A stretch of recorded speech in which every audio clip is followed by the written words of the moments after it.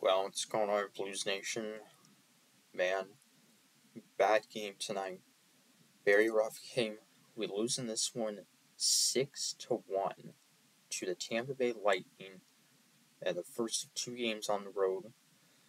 And yeah, this was not what we wanted after two very good games under our new coach, Drew Bannister.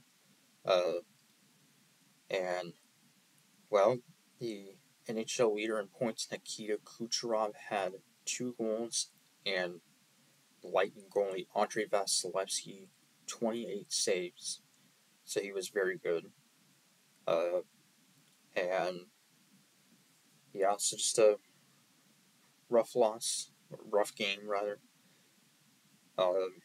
And yeah, so Tampa Bay would take a 1-0 lead, 2:23 into the first period. Goal scored by Mikey Eyssimont, his fifth of the year. That would make it 1-0 Tampa Bay, and then they go up 2-0, 17:10 mark of the first. Goal scored by Tyler Mott, his second, to make it 2-0, and then Kucherov, late in the period, with 15 seconds left, his 21st of the year, to make it 3-0 Tampa Bay after 20 minutes. So, not a great start, but a lot of game left. And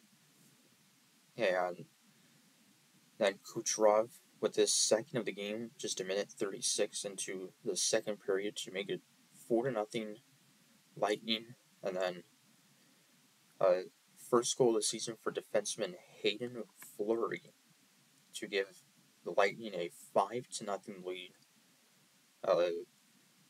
First of the year for defenseman Hayden Fleury. So that would make it 5-0, and our chances of coming back were pretty unlikely. Tampa Bay would then go up 6-0, 7:53 mark of the third. Goal scored by Nicholas Paul, his 10th of the year, and then the Blues would finally get on the board, making it 6-1. Goal scored by Jake Neighbors, or rather, Justin Falk, assist by Jake Neighbors and Kevin Hayes, and for Falk, their very first goal of the season for him. So just a rough game. Jordan Binnington would start it, allow 5 goals on 23 shots, and then after that 5th goal,